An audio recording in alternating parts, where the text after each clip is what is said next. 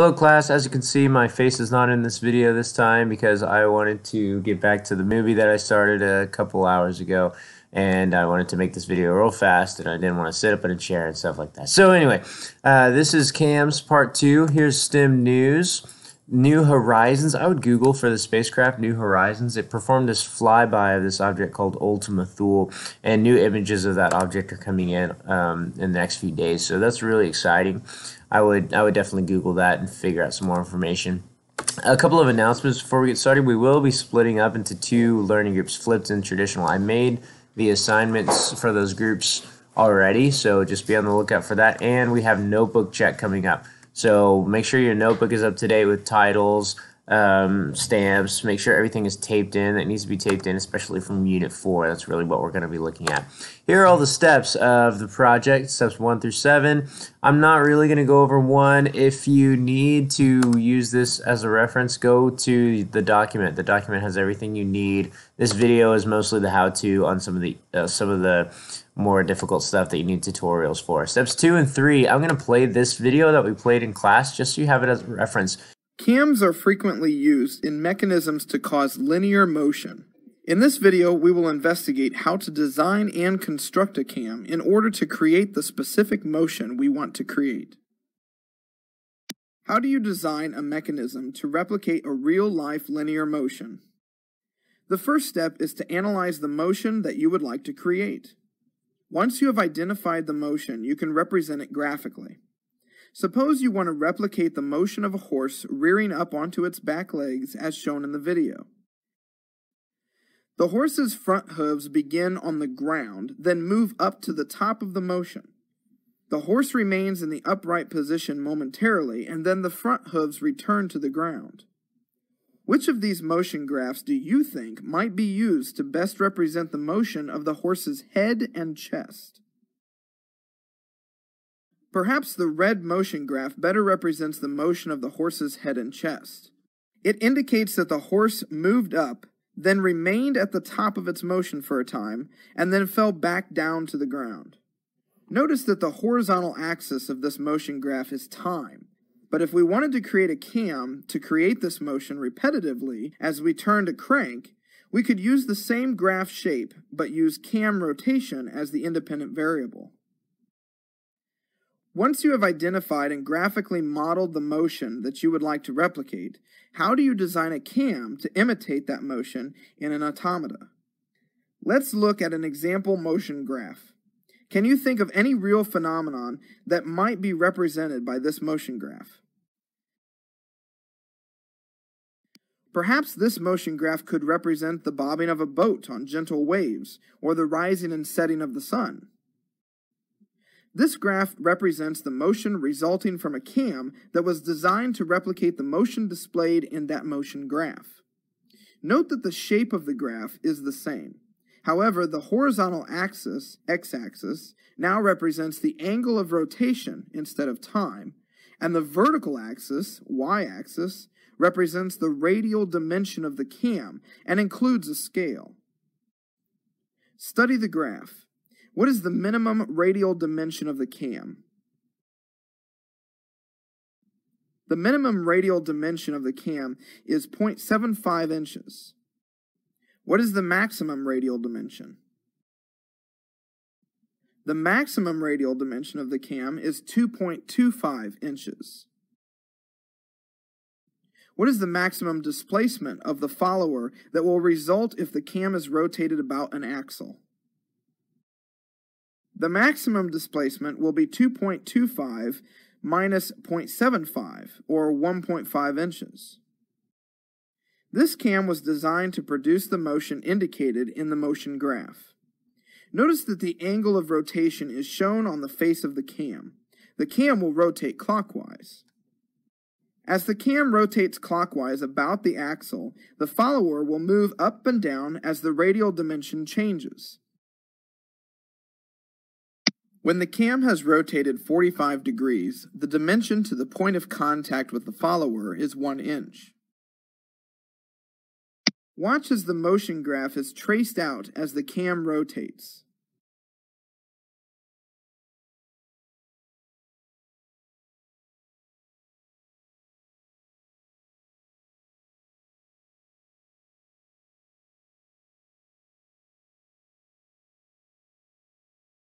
Now that you have seen the connection between radial dimension of the cam and the motion graph, let's design a cam to replicate a specific motion. How would you represent the motion of the barbell lifted by a weightlifter in a competition? Sketch the shape of a motion graph that you might use. This graph could represent the motion of the barbell. Note that the independent variable is time. If we wanted to replicate the motion of the barbell being lifted by a weightlifter in an automata using a cam mechanism, we could use rotation of cam as the independent variable. To design the cam, we next must determine the displacement of the barbell at each level. First, let's set the minimum radial dimension of the cam to 1/4 inch to allow for the hole of the axle and provide sufficient material to avoid breaking the cam through the hole. Let's assume that we will displace the barbell in the automata 0.75 inches to waist height, and then another 0.875 inches to a position above the head of the automata weightlifter. So we want to design a cam that will create a maximum displacement of 0.75 plus 0.875, which equals 1.625 inches. Note that you must consider the available clearance of your cam in the cam assembly. Be sure that your cam size is not too large for the box that will house the mechanism. And let's assume the maximum radial dimension of this cam is 2 inches. Note that your specifications may be different depending on your project criteria and constraints. This means that the cam profile must fall between the two circles representing the minimum radial dimension and the maximum radial dimension. Watch as each point on the motion graph are translated to the polar grid. At 0 degrees, the cam radial dimension is 0.25 inches. At 45 degrees, the radial dimension is again 0.25 inches. At 90 degrees, the radial dimension is 0.625 inches, and so on. Notice that the motion graph is vertical at 315 degrees. This represents the barbell falling after the weightlifter drops the bar. This drop is represented by a radial line on the polar grid. On the polar grid, simply plot a point that corresponds to the maximum radial dimension on the motion graph and a separate point that corresponds to the minimum radial dimension on the motion graph. Now connect the points on the polar grid with lines, straight or curved, that you feel will best produce the desired motion. Now you have a template with accurate dimensions for your cam. You can use the template to create a 3D computer model and prototype your cam using a 3D printer. Or you can use the template as a pattern to cut out your cam by hand in the material of your choice. What real-life motion would you like to replicate in your automata design? How would you represent the desired displacement on a motion graph? Once you have developed a motion graph to represent the linear motion you have in mind, you can use a polar grid to align the desired linear motion to the rotational motion of a cam. Okay, step 4, the 3D model. I'm going to create a model of this example cam here, and I'm going to show you what I want to do in Inventor. So, first things first, make sure you're in the right project, automata simulation. That's going to make it a whole lot easier whenever you put this cam inside the assembly. Make sure you are in your H drive, not C drive, not C drive, not C drive. If it says blah, blah, blah, blah, temp in here, that's bad. That means you did not extract the file after you downloaded it like I asked you to in the last video. Either go back and check that last video on part 1 or come and ask me for help. It should not say temp. It should not say C right here. It should say H. Okay, if you're in that right file, we can create a new part. First things first, name it, save it and name it, save it and name it. I can hit Control S, but it didn't work. Here we go, save it. Give it a new unique name because this is your unique cam. I'm going to name it cam from the example video, but you name it whatever is meaningful to you. Make sure you're in the folder with all of your other IPT files in here. All right. And first things first, always start with the 2D sketch on the XY plane. It doesn't have to be on the XY plane, but that's what I like. We're going to insert points here, but first we got to make sure our Excel file looks just like this one. Of course, except for millimeters, we're going to make it say inches.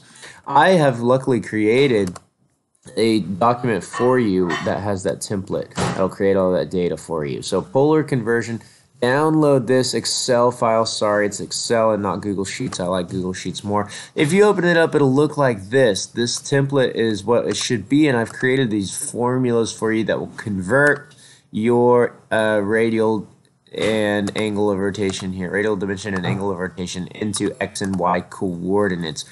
If you are interested in this, look and see what this formula does. Computer science people, math people, it's pretty interesting. But you can just paste in, just like, make sure you're using the correct radial dimension data. I'm going to use this from my polar grid. Use it from your polar grid.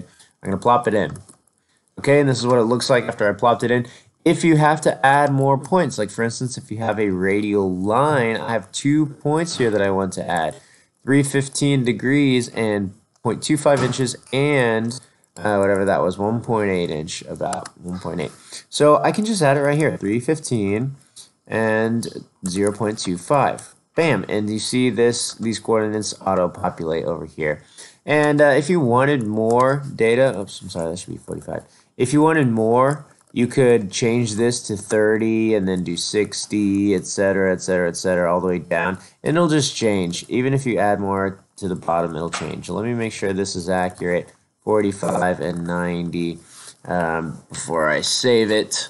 You can save it and change the name if you want to, but it doesn't really matter. Save it, make sure you know where it's saved to, so whatever you hit points, insert points in your Inventor. Make sure mine was saved to my desktop. Here it is, polar conversion. Open it up, and it should auto-populate the points that look just like your polar grid that we created before. And if I open this up, yeah, I think it's a spitting image.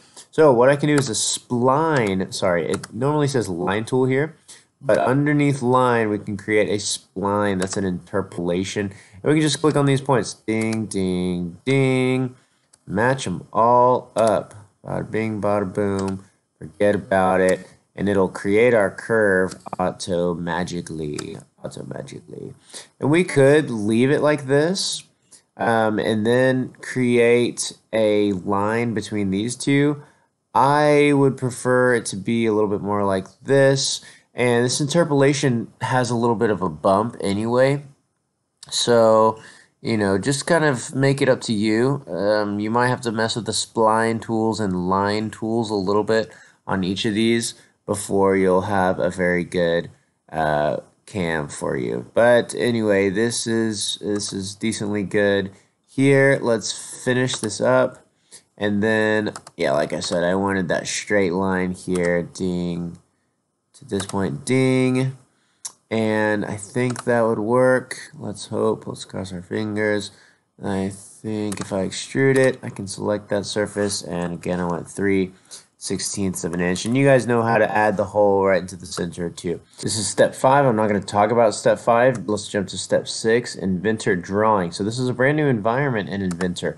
Once you have your cam all set up, properly dimensioned, of course, you can create a new file. You could do this under My Home as well. But under English, making sure we're in inches, go down to Drawing. We've done parts, we've done assemblies, now we're doing drawings. I want to do this IDW, ANSI. Okay, create. Now this drawing file opens with all these standards attached. We have this title block here. We actually want to delete this one. You'll see in a second why. Right click up here on sheet 1, edit sheet.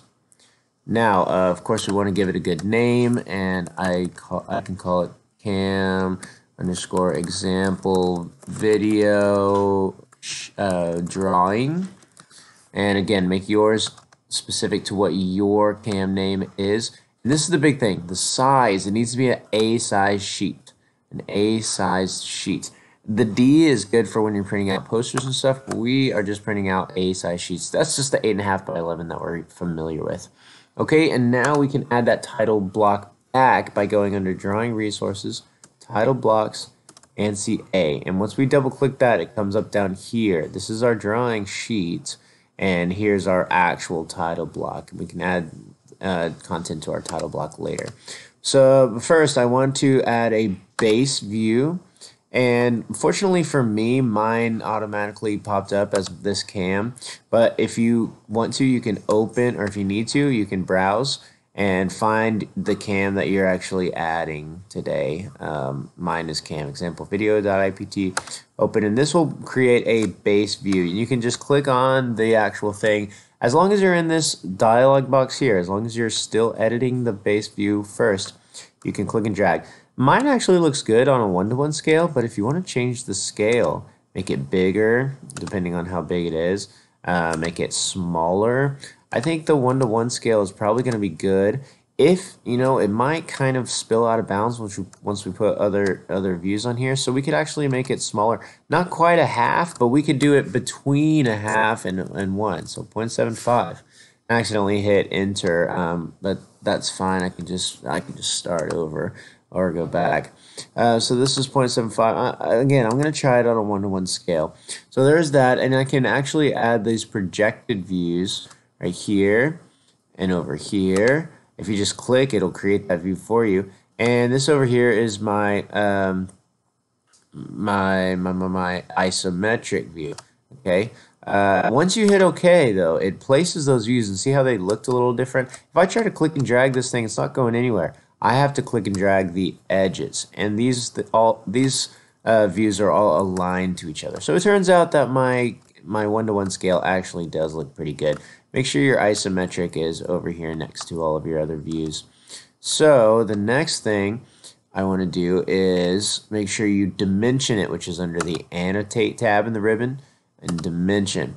If you have a funky looking cam like this, you might have some weird dimensions, but I can go from this point to this point and show my max dimension as 1.8. I really like that dimension. You just have to finagle the mouse a little bit. This will pop up to give you some formatting choices. You just hit OK. We don't want to mess with that right now. And I also want my minimal dimension. Maybe this right here, the smallest radial dimension. That is, let's see, make it happen, Cap'n. That is a 0.25. Where'd you go? There we go, 0.25. Okay. Maybe I can click and drag. I'll figure out how to do that later, but I want, you know, at least the smallest and the largest radial dimension. Also, I want to add the hole here, dimensions for the hole. And again, you could just click on dimension, but that would just give you the circle. But I want the actual hole, which is 3/16 inch and 3/16 inch deep. That's what that means. 3/16 inch in diameter and 3/16 inch deep. This is a leader line, so it has to be offset a little bit. It should not be straight up and down. It should be at an angle. And we don't want to get confused with that other extension line that I've got there. And I do want a dimension for the depth. It could be up here, and it could be over here. It doesn't really matter. I think I want mine to be between here and here. That's the depth. That's 3/16 inch. I suppose you could change it to say exactly 3/16, but that's fine for now. And that's really all you need. Just a few dimensions on this front face and then the depth. And don't forget to add center lines, center marks. If your whole thing is symmetrical as a circle, you could add a center lines for that whole circle, or if you have other circles too, like that flower cam, you might want to do center lines on that. But I've got center lines there, and now it's looking good. Now, to fill in the title block, this is the last thing. This title block is here, ANSI A, like we added earlier. Let's see. Escape. Make sure you're out of all of your tools. Then you can double-click on field text. Author, you know, mine is administrator because that's just who I'm signed in as on this computer. And then some of this other stuff down here is some of what we want to fill in. But, of course, you know, it won't let us edit any of this data. So what we have to do is go up here to iProperties. iProperties is a really, really cool function in Inventor that allows you to see a bunch of stuff. It's really important in parts. It'll show you some of the measurements in the parts, like the density and stuff like that. But you can also go in here and edit. So under summary, author, you want to put your name, whoever is making this part. And then you want to change the title too. So maybe I can say example video cam. This one you can have spaces because this is actually the title. Apply and close, and it should pop up here. Bailey Hulsey. The date should automatically come up. The scale should be what you had before, and the example video cam. Now, finally, if you save it as cam example video. Make sure it's an IDW. That's by default. Then I think, let's see, do you want to save the dependents? Yes, that's just making sure I want to save that IPT. Doesn't really matter because I didn't change it. Then that drawing number shows up. So all you need here is drawn by, the date, the title, the drawing number, and the scale. Like I said, that should be automatic. That should be automatic. You need to type in your name, title. This will come up when you save the thing, the drawing file. Okay, that's it. Make sure everything is good before you submit it on this Google Doc.